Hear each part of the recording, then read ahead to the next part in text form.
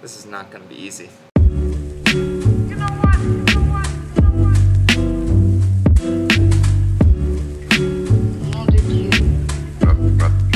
I'm on vacation in Edmonton right now, and I want to be as productive as possible with my time here.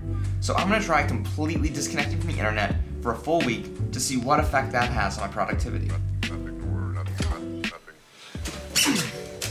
So, at noon today, I have disconnected myself from the house internet.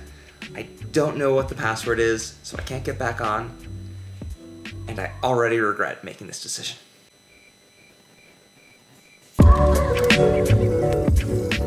One of my main priorities this week is I really want to finish this murder mystery game that I have been working on writing for the past number of months.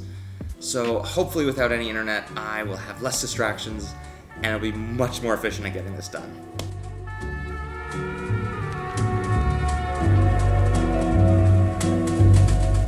Minutes in, I already want to check Facebook. Going into this, I thought the biggest challenge would just be staying focused and keeping my mind engaged without constant access to the internet. What wound up being the hardest part was just giving up access to any information that I wanted or was curious about or needed to know. So now I am starting my days turning on cable news and using that as background noise through my morning routine.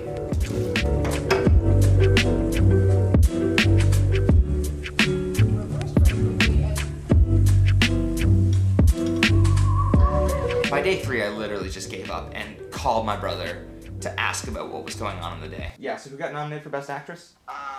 Sybil Hubbard for Elle, Ruth Negga for Loving. Oh, that's fantastic. Typically, this is the point where I would spout off some information about procrastination, cite some studies, and try and give you some information.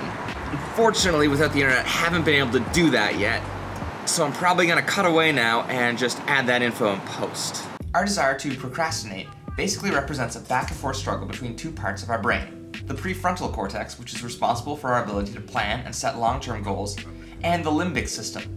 By cutting off access to the internet, I'm hoping I can weaken my brain's pull for immediate pleasure and reduce my level of procrastination. And so far, it appears to be working, as I sit down at a coffee shop to begin editing the first draft of my murder mystery. So it is finally the weekend, and me and my girlfriend are heading out. We're gonna check out a cafe. I am so glad to be leaving the house, and I only have 2 days left without internet. Whew. So, Catherine, how would you say I've been for the past week? I think you've been super productive. I feel like you've been able to focus, which is pretty great. But I think you've also been a little bit sad. Yeah, you've been a little bit sad. So I'm just seconds away from it finally being a full 7 days. I have my alarm set for noon today, and I'm just slowly watching the seconds tick by.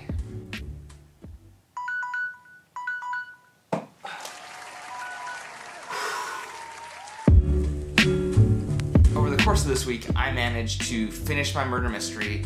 I read 2 books. On average, I probably added 2 more hours of productivity to my day by giving up the internet. But oh my gosh, was it painful to do. I so miss the internet. I am glad to have it back.